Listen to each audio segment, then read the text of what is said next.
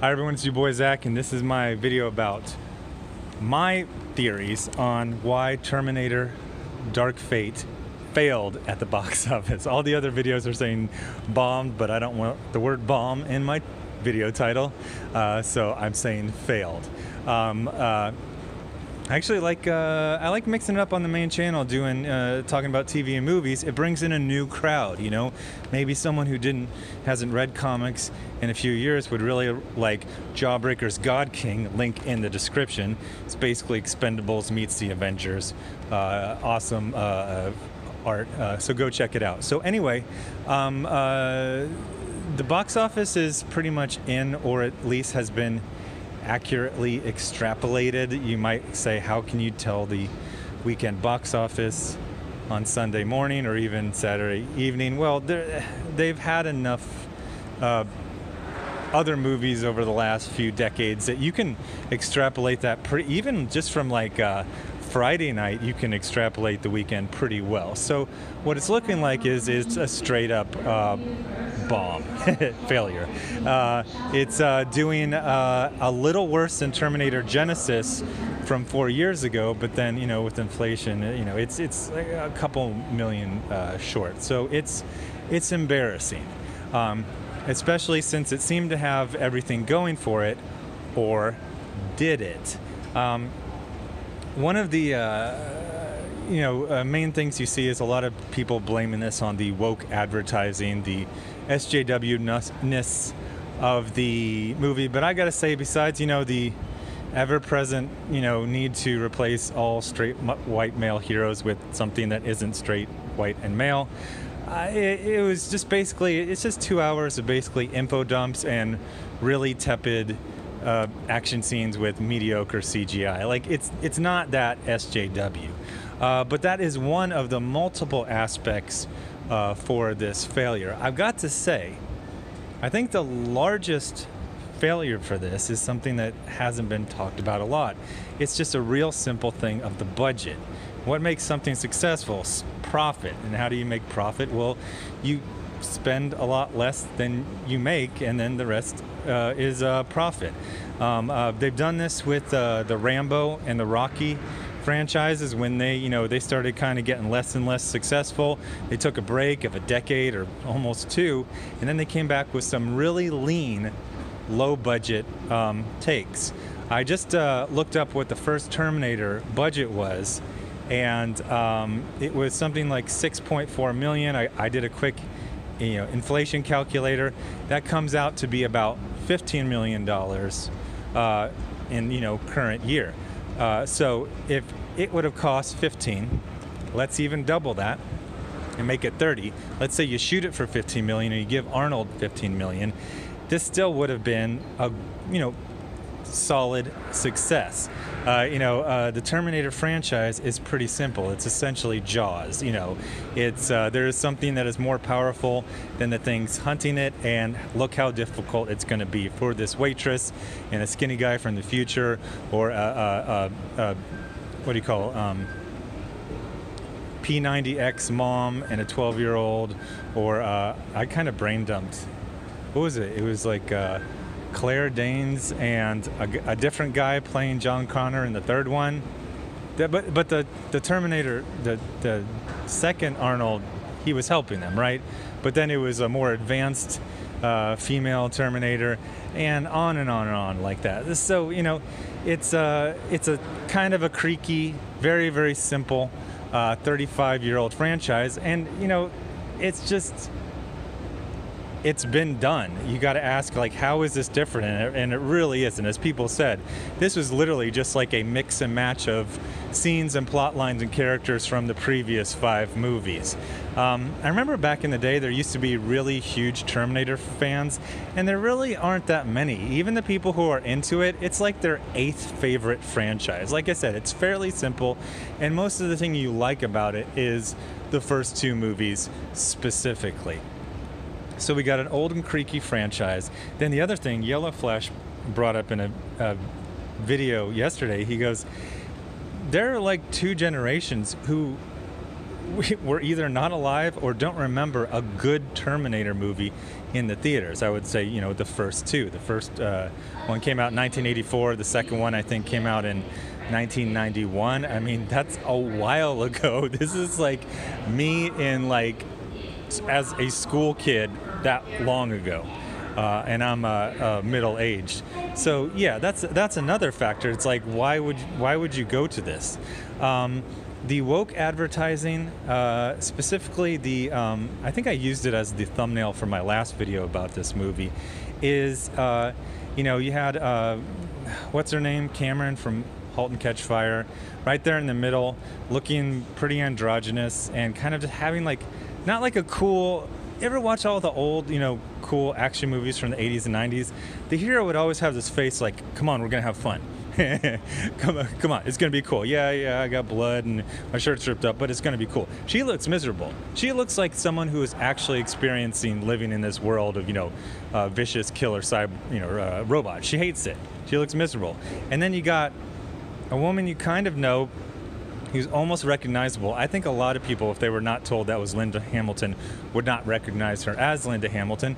And then you got someone else, and you're like, what is this? Who is the star? You know, you would think it would be Linda Hamilton, but then she's, you know, like 62, and so it's just confusing. There's the other one is that Tim Miller, I think at Comic-Con, he did some, you know, virtue signaling. He's like, this is gonna piss off the incels on the internet. That's kind of, I don't think that really cost them that much money. I think the people who didn't go because of that were already not going to go because of some other question. So getting back to my thing about where this should have just been a real lean and mean, either James Cameron or a protege of his doing this for like 15 to 30 million with Arnold. I mean, I'll just throw out a really simple plot. The resistance soldier that the T-800 was based on, they actually did like a joke extra scene. I think it was after Terminator 3. He had like a southern accent. It was like, ha ha ha. And then a different guy had the Arnie accent. Okay, so you just write that out. And it's the original resistance fighter. And he's coming to fight a, you know, they did a pretty good job doing a CGI young Arnold in both this one and I think Salvation. So you just do that. Real simple, you know. And again, that CG, you know, it's expensive to do a CGI. Don't tell me Arnold's that expensive. He's performing in some really low budget, like straight to streaming movies these days. Yeah, he could hold out, you know, for, you know, X amount of the profits, but then, you know, you make sure there's profits and you just make it sure it's a really good script. This one was like this weird kind of 6 screenwriters, and they brought James Cameron in as a producer, but it seemed like mostly what he did is just like give like ideas he didn't use before because, quote, they didn't have the technology. But this movie was just like generic chase scenes. Like, you could have done a drone crashing into some vehicles in 1991. It just would have been, you know, some models, but that's a pretty easy, you know, gag to do in special effects. So the whole, you know, the James Cameron thumbs up when this thing was obviously like not really influenced by him, that was pretty weak sauce. But I still think the largest thing was just a creaky old franchise in a movie where you couldn't tell who was the lead, in just a so-so trailer. And this thing was always just freaking DOA. The weird thing is, this, you know, they say this is kind of a mix and match of the last 5 movies, but it's really kind of a mix and match just of the last one. Female lead, you know, not Arnold. Have him in there a little bit, but not enough to make audiences happy. The audience I was with, they ate up every single thing Arnold did. They absolutely loved it. And honestly, he was kind of one of the best things. I mean, he's got more charm than everyone else in that movie put together, and he still looks good. I think he actually looks better than the last movie from 5 years ago. I think he was just getting over a surgery. So he's, you know, 72 or something like that. But he's real hale and hearty. It would have been cool to do like an Unforgiven, you know, this old resistance soldier trying to track down a T-800 with no help from anyone. But yeah, that's my take. It's kind of a mush. It doesn't have any satisfying. You know, it's the SJWs, or it's female leads, or it's that Cameron from *Halt and Catch Fire*. It's just a bunch of things. I think this version was never going to be successful unless you shot it for ridiculous. Well, yeah. if it's not Arnold as the lead. Oh, the other one, and this one's kind of harsh, but what's his name who played John Connor, you know? Yeah, he had the whole, you know, kid actor, bad start to life type of thing, but if his whole life hadn't been just like a bunch of rehab, and I think he had a bunch of arrests and stuff like that, that guy was a real viable lead, like an in shape, healthy, that guy, I'm forgetting his real name, you know, in a $15-20 million, geez, you know, him going up against just even a CGI Arnie, with, you know, Arnie doing the voice of motion capture. That would have been a good, solid hit if you kept the budget down. So again, what I'm saying is, I think the main failure was realizing this was a creaky old franchise that's really hard to jumpstart in any way. I mean, to make it a giant, like hundreds of millions of dollars, you know, $500 million hit, I don't know. I mean, you even look at stuff like Cowboys and Aliens. That had Harrison Ford and it had Daniel Craig at like the height of his fame. And like there's some point where it's just like, okay, we've seen a bunch of things like this. I don't know what to do.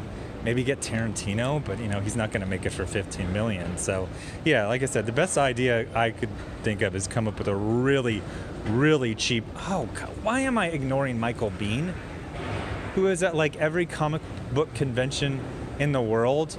Fit, he looks great. Jeez. Freaking, yeah, some kind of Michael Biehn, you know, even do a soft reboot. You do a freaking soft reboot where he got stuck in the time stream, he aged 30 years, and you cast, you know, another young woman as Sarah Connor, and you redo the movie real cheap. God, that would have been freaking awesome. I love my own ideas; they're great. But you know, there's a lot of permutations you could do with the original story. With the original, I mean, they do that with, it wasn't the Halloween. It was basically like, you know, let's do it nice, stripped down, lean, concentrate on the basic conflict, and go from there. So anyway, that's it. Thanks for watching. Subscribe. Make sure you're still subscribed. Hit the bell for notifications. Thanks to everyone giving to the GoFundMe and the Indiegogo. You're funding original content and an original lawsuit. Oh, that's going to be... if you don't follow my channel and you just came in for the Terminator Dark Fate, you're really, really confused. So yeah, an elder statesman in the comic book industry who's written basically every character your mom has heard of decided he really, really didn't want my comic book about a bunch of ex-mercenaries rescuing a giant ape to be in comic book stores. And now we're in a federal lawsuit over his interference and his defamation. So that link is also in the description. But anyway, thanks for watching. Subscribe, make sure you're still subscribed, hit the bell for notifications. Thanks to everyone giving to the GoFundMe and the Indiegogo. You're funding original content and unoriginal lawsuit. There's a lot of head scratching for just the Terminator fans who just wandered into this video. And I will have, might have another video today, might have it tomorrow. Thanks for watching, bye.